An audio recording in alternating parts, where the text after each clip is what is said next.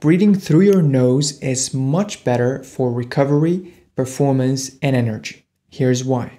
You breathe in about 20,000 times per day, but how you breathe changes everything. Mouth breathing is fast, shallow, and stressed breathing. Nasal breathing is slow, deep, oxygen-efficient breathing. The biggest paradox is you think breathing through your mouth gives you more air, so that's more oxygen, but it's actually the opposite. Why? The reason is because when you breathe out through the mouth, you exhale a lot of CO2.